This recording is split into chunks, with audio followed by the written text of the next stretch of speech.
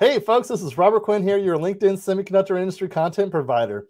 Today, I would like to welcome Dr. Naveed Sherwani to the show. Naveed is a world-renowned chip expert, researcher, author, serial entrepreneur, academician, and a philanthropist. Naveed has founded 18 companies, and he has raised over $1 billion of funding from marquee investors. Naveed is currently the CEO of Rapid Silicon, a company that brings creativity to FPGA design by combining the open source FPGA methodology with technologies that enable a faster design to silicon turnaround. Naveed, welcome to the show, and thank you for coming to meet with me today. Robert, glad to be here. Thank you so much.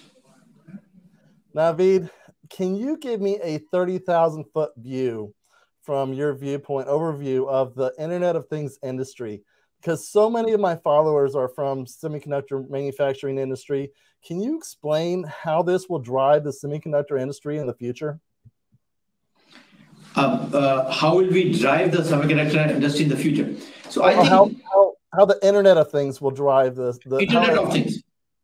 So I think among all the countries that I visit, I spent some time in China, in some parts of Europe. I think some of those countries have taken Internet of Things a little bit more seriously in the sense they've deployed it. So now you can see the value of that happening. So if you go to some of the modern factories, you can see that it's been replaced by robots. Each robot has many, many sensors on them. They're collecting data from all those sensors. I went to a factory which makes microwave ovens. They showed me a normal factory, 1,200 people working, and then they showed me a next generation factory enabled by IoT, and they had 20 people working. From 1,200 to 20, and this factory is better in terms of reliability and quality and on-time performance.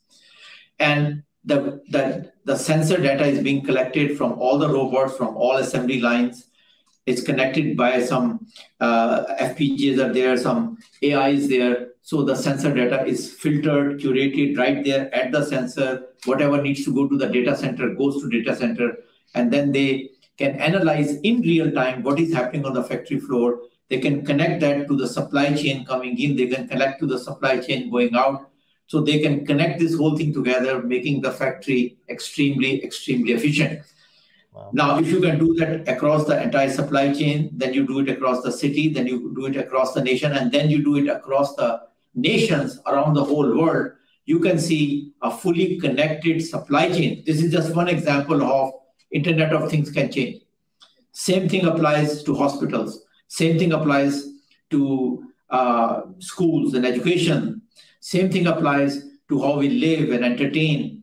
So I think in a world where we can collect data in real time, curated data, which is intelligent data, act on it, I think it improves the world in every which way. It makes it more efficient. It makes it safer. It makes it pleasurable.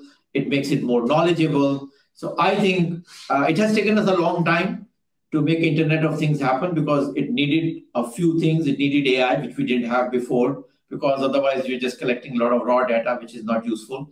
Secondly, it also needed 5G, which we did not have before, because you need to be able to transmit the data. Then you need a whole host of sensors, which some we had, but many of them had very high power, which is not what we need. We need low power sensors. So I think it took us good 15 years to get here where we are now. But in the next 5, 10, 15 years, I see a revolution happening across the world, from our homes to where we live, in our cities, in our cars, in our factories. So I'm excited. I think it has taken a lot of work to get here. It is still going to take a lot of work to get where we need to go. But there are examples in the world today where you can see what Internet of Things fully integrated into the system can do magic, and you can go see that today. That's incredible. That's incredible. That's and can you also paint a picture and explain what the AI edge is? And so much of this is integrated into what the AI edge is, what FPGA is, and what open source is. So and how that's so critical to the Internet of Things coming forward to us. Yeah, so I think for us, to be able to operate in any real world scenario, just like a human does. Human collects a lot of data. So which means we have a lot of sensors. We have sensors which can detect light, smell, motion, distancing, and a lot of those sensors, and they're all integrated, which we call sensor fusion. They're integrated sensors. We can collect the data, and right there we can also decide what is not information, just not interesting. Like if you're walking on a street, you could totally ignore everything that is happening around you unless a car is coming over and is about to hit you. How your brain can immediately focus on that thing and not focus, and not even, you sometimes don't even remember when you walked on the street what was around you, because it's not important.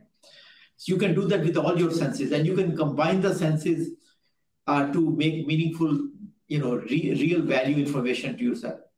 So I think the AI on the edge is that intelligence, that a raw data is coming in. You're looking at a picture is not interesting unless something in the picture that you say, I'm looking for, let's say you're waiting for, it's a camera where it's a stop sign. So you might see 99% of the time, no car coming. So there is no need to transmit that picture. Finally, a car comes, even that is not interesting. A car that doesn't stop at the stop sign, that is interesting. So the sensor, if it is intelligent to know, the car did not stop. So I need to look at the number plate of that car, and every car that stopped legally, ignore that. Every car that didn't come and with empty sign, ignore that. So now you can see that you're interested in 0.0001% of the data. If you don't do that, you're sending the entire raw video or image up, which will overwhelm your broadcast system. It will overwhelm your data system, and you got all the useless information, and then you discard it. So intelligence on the edge means analyze the data, and just like I gave the example of a smart stop sign, I think in US, we can use stop sign. And I can tell you one thing, that some studies have been done. Even if people put a sign on the stop sign saying it's a smart stop sign, even if it has no smarts in it, it will increase the compliance. Sure.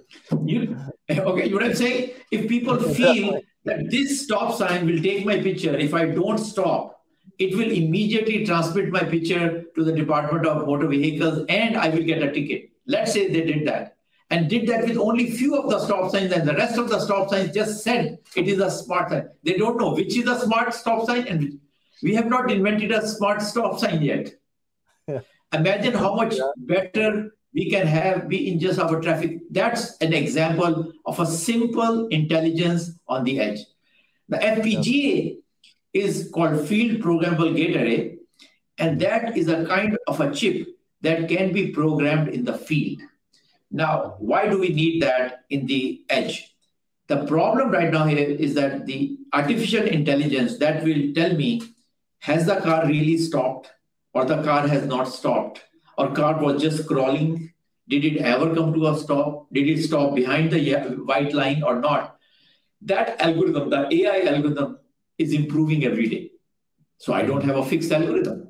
So because the AI algorithm is fixing, now I need something so that I can add that intelligence and improve it as it gets better and better. Now, what do I mean by better? Like say somebody stopped, but didn't quite stop in the white line, but I'm willing to let that go. As opposed to a guy who didn't stop at all, or a guy who would have made a crawling stop. These are finer differences, and you can train your AI to do that, but that algorithm is going to be more sophisticated. So that is why you need an FPGA, because you can download your AI algorithm in that. But since the AI algorithm is changing, you need a flexible, a field programmable machine, which is called FPGA. And so hopefully that explains what is an edge, what is an intelligent edge, and for the intelligent edge, why do you need an FPGA? That's incredible. I actually wish that stoplight in Colorado and Denver, when I was driving through it last month, had a big sign that says we will take your picture and send you a ticket if you turn right on a red light, which I didn't know. By the way, I mean, how easy it is to do that. To be very honest, very easy. We have all the technology today to do that. And I think if we install in only 5% of the stoplights and the other 95% just simply says this might have that technology, right? And then if we start sending some tickets, that's it. And I know stop signs and right turns cause many accidents and cause safety issues. So I think that would be one very good example. Other thing is crime. I mean, I think if, generally speaking, if there are enough cameras and people knew that if they committed a crime, some camera will catch them, as long as that is true. And if those cameras are intelligent enough to keep those pictures, they somehow know this is not a normal picture. Something is happening that I need to keep this picture, but not that picture. How do you do that? How do you detect that this is some kind of a crime and this is not a crime? But I mean, we might not be there today, but we will get there, because as a human, when we see a picture, if I show you a video, you can quickly conclude that this looks like a little bit suspicious situation and I need to investigate more, right? As opposed to a normal parking lot that you're seeing, nothing is happening, and then you can say, this is a normal parking lot, there's nothing interesting to see here. So, so intelligence at the edge, I believe, is very important. And I think right now, because of the AI, it cannot be done without a good FPGA running the AI algorithm. Yes, I have my Ring doorbell, and of course, I always get every time the neighbor's dog walks by, I always get a notification. But yeah, there's so many reasons why we need intelligent edge, and why that needs to be a little bit smarter than what we're currently dealing with. I think that's great. Naveed, I've watched you. I've watched you speak many times, and I was hoping you could repeat to our audience how neuromorphic AI computing is important, and why is the technology so critical in the development of the Internet of Things? Yeah, I think for normal people, I think without getting into technical things, I think it is important how our brain computes. And it is interesting. The brain actually is very good for computing certain kind of things, not every kind of thing, right? But in the situation, AI happens to be a scenario where actually brain might be a better machine. If you have to crunch through billions and billions of data, maybe our brain may not be a good machine to do that. But when our brain is well suited for that application, it does a remarkable job. It is a job which looks magical. It looks like, and the trick is that how the data is stored and how you act on it. So let me give you an example before I talk about neuromorphic computing. But let's imagine most of the time the reason our compute is designed is based on the idea we have a computing engine and we have a memory. So when you act on something, you go grab the memory on which you have to act on something. It may be an image, something. Then you do that action. You put the result back in the memory. Then you say, okay, what's the next step? Then you go grab that piece of memory or you act on that. But let's say all your actions are going to be on the same piece of memory. But our current computers cannot do that. The reason is because there is no way to store that image or that data in the CPU or where you're doing the compute. So even I could do that, I keep on moving it back and forth, back and forth, back and forth. That makes it very power hungry. It makes it very inefficient. But it's not true for other kind of application. For financial applications, that is not the case. For many other applications, that is the case. So that's why, generally speaking, computers are very efficient. But a new field, neuromorphic computing, tries to mimic a situation where you act like a brain. A nearest example we can give would be if you can somehow combine memory with compute at the same location. So the memory stays where it is. You can act on the entire memory, do something. Like, let's say it's an image. You want to change something about all the image, but you don't grab the image from anywhere. The image stays there. You do operate on it. Once that operation is done, you can say, okay, now I need to do another operation. So image stays where it is, and you keep on operating on it. That means you have to combine compute and memory. So sometimes you call it at memory computing. Sometimes we call it near memory computing. And I believe that is probably the easiest example we can provide to people without getting too detailed into how actually brain works. So I think that is the nearest example, that we need to merge the memory and CPU together. Now, why is memory and CPU not merged together to begin with? The reason is history. When we started the computing, the memories were invented, and the question was, how do you compute? And and do you bring memory close? So the idea initially was that the focus was in CPU. There was a small amount of data. The data was always some numbers, an Excel sheet or something, whatever you want to call it. You bring in, you operate on it. So then people said, well, okay, I use this memory. So then we invented cache. So you have level 1 cache, level 2 cache, level 3 cache. So a caching system was invented because there was always a small amount of data on which the CPU is operating. Now invert the world. Huge amount of data, and CPU is doing small amount of work on, but working on each and every element of the data. That computing engine is built in a wrong way, right? Most real world problems are like that. When you're looking at an image, your brain is not doing a lot with every pixel. Your brain is doing little bit with a pixel, right? But it is doing on a big swath of that, right? So that's a very different. So that requires a different kind of compute infrastructure. Now, many companies like Amazon, Microsoft, Google, Meta, all of these people have figured out that their workloads that they're running also do not fit in a normal mode.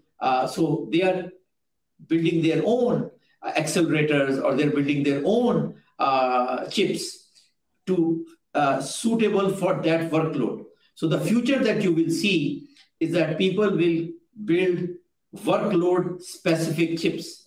So we are moving from an era where we assume that there's a main CPU and there is memory, and no matter what workload you have, it's good enough, because our CPUs are very powerful and we had large enough memories, so it's good enough. Unfortunately, now data is huge, too big, and CPUs are not becoming fast and fast because of Moore's law is tapering off or it is dying.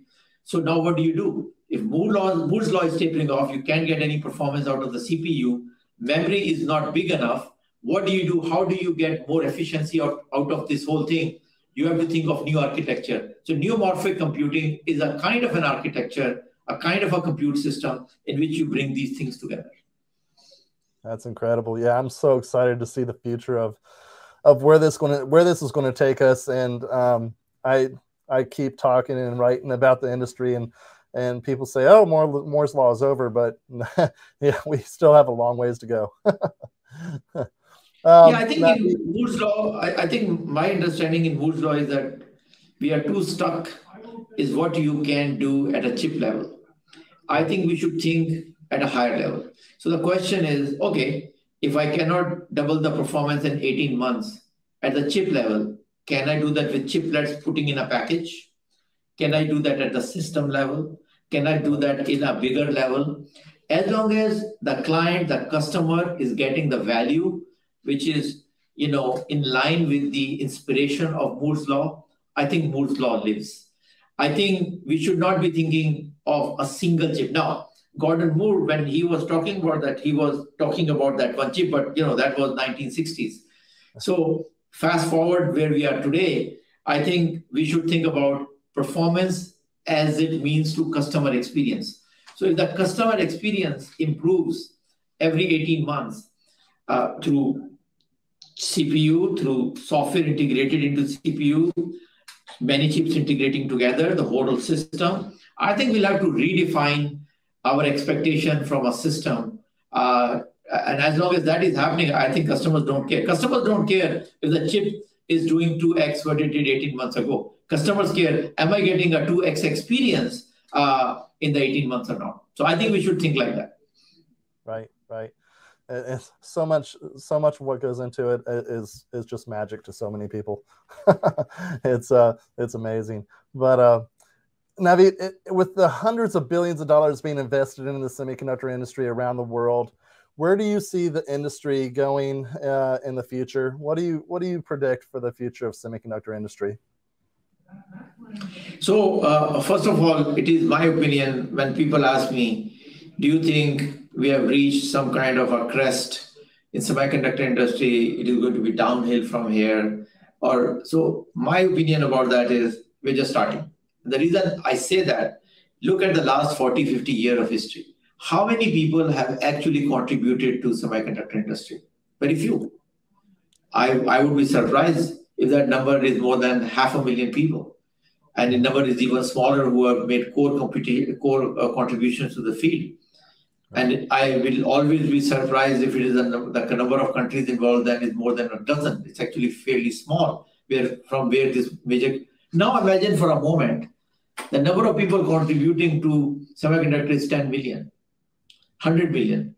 Now imagine 100 countries around the world are fully involved and doing all kinds of material research, chemical research, electrical engineering, computer science, AI, name it, all that goes into it. Imagine that.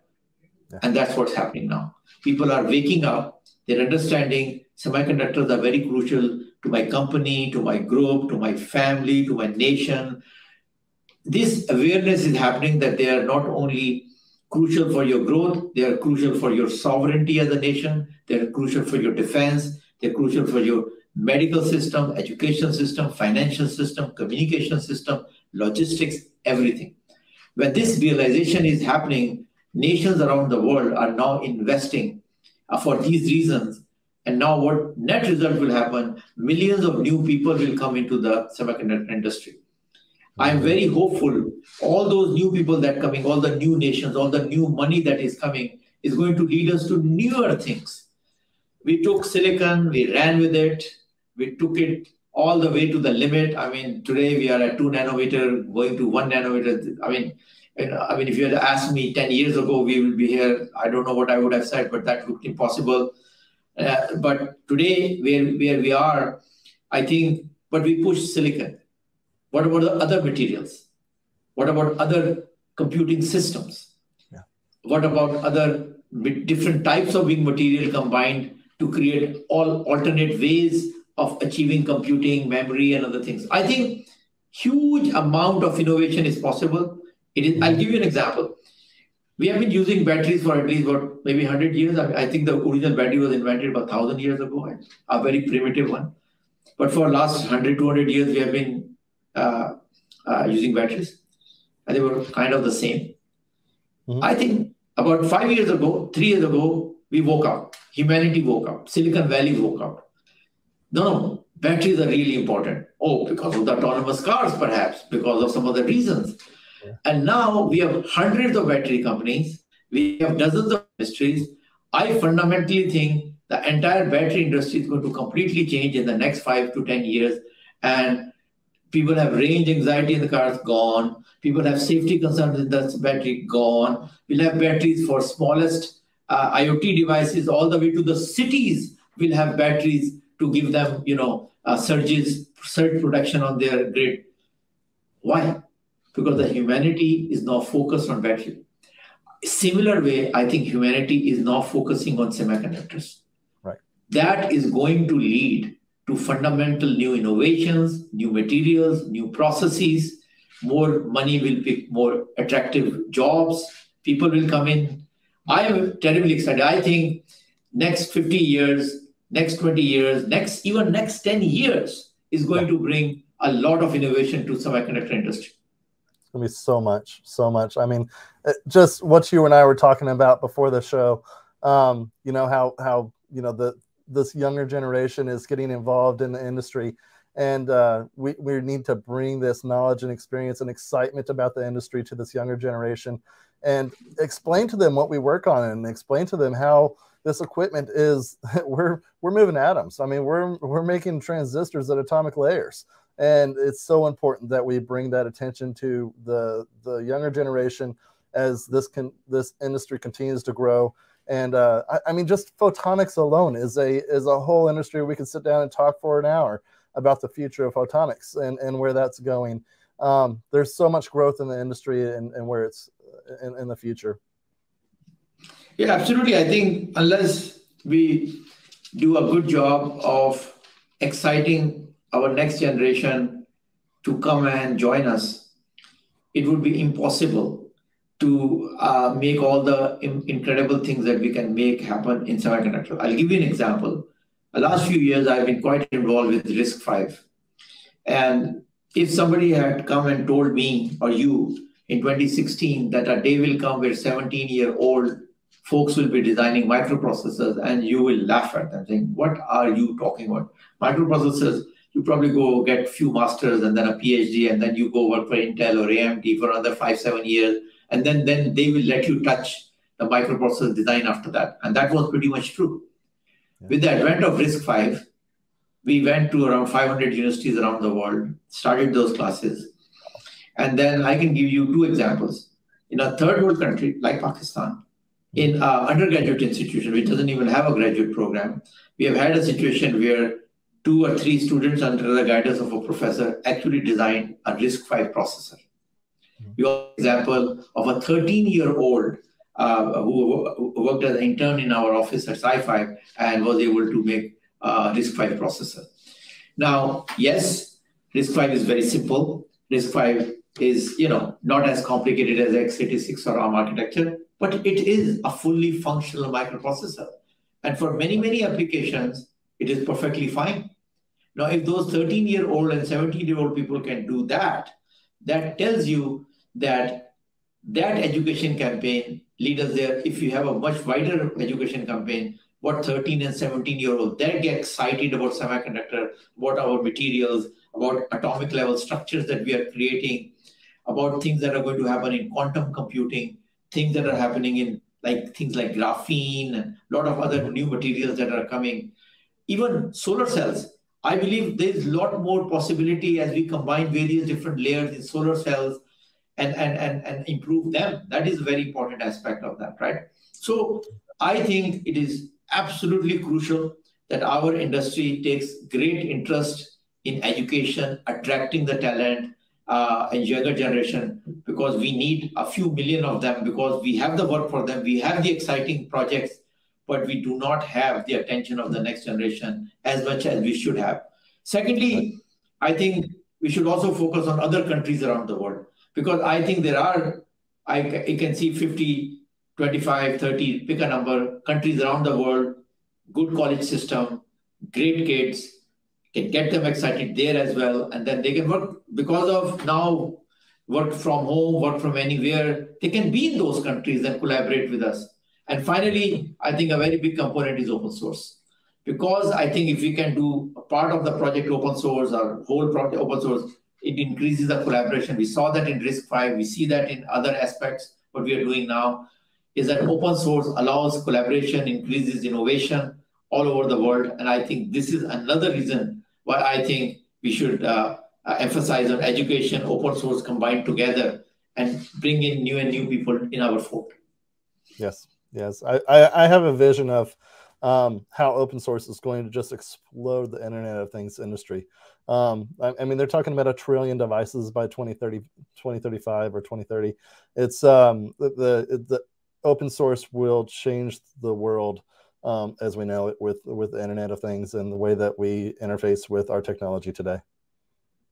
I absolutely think so. I think if you ever work with, and I did work with the last 4 or 5 years with open source RISC-V, and I could see that when we went around, we did about close to 100 seminars around the world. Took me to all the many countries. I think there was a total of 65 or 70 countries around the world where we gave and do these seminars. You would not believe how people were thankful to us. They were so thankful that we brought this technology, educated them, and they could see a future for themselves. They could see that on their own, without asking anybody else, they can go to GitHub, download the code, and start building something, read the books, read the material, and be on a Slack channel, communicate with colleagues all over the world, and contribute to this. It's terribly exciting to see people excited. And they were so thankful that, we were spreading the message. We need to do that on all other aspects of hardware. And I think once many nations and millions of people around the world start contributing and collaborating on these projects, I can only imagine what kind of new devices, new chips, new technologies, new processes will be invented, which we have not even thought about yet. Oh, definitely. It's going to be an incredible future, I think. The semiconductor industry, the technology industry is going to be unrecognizable in 50 years from now. I think we're going to turn around and laugh at a lot of the stuff that we were working on today. But Naveed, I am sure so many of my viewers have a ton of interest knowing more about Rapid Silicon.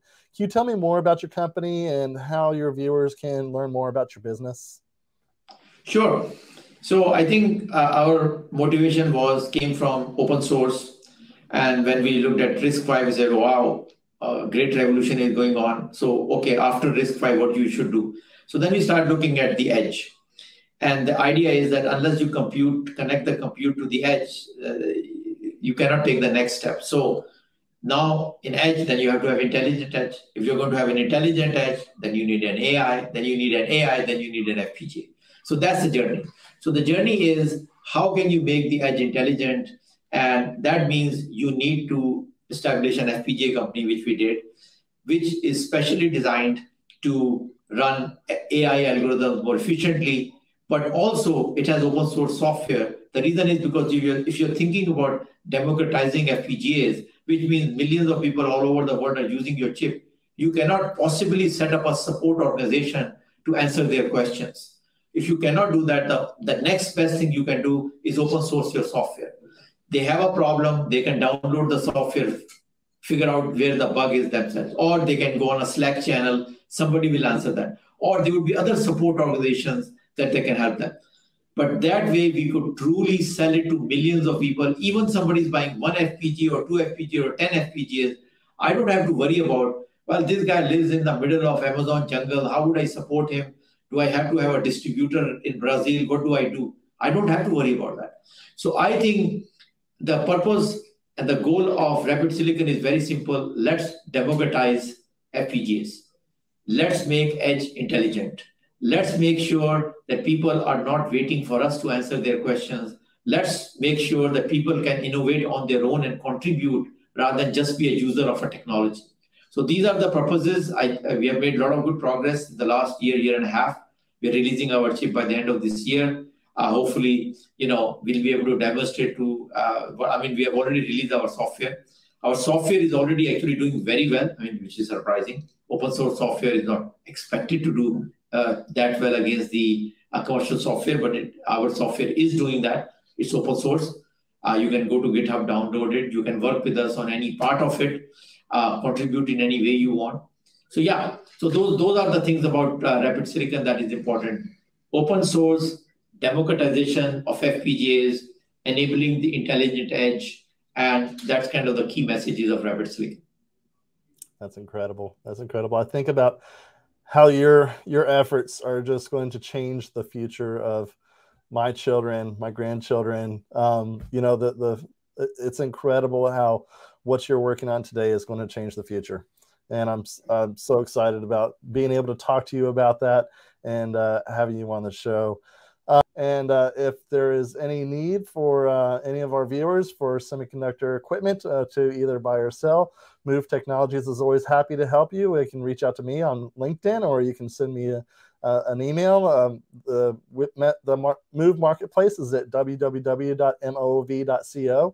And again, thank you for watching the Movers and Shakers LinkedIn Live series.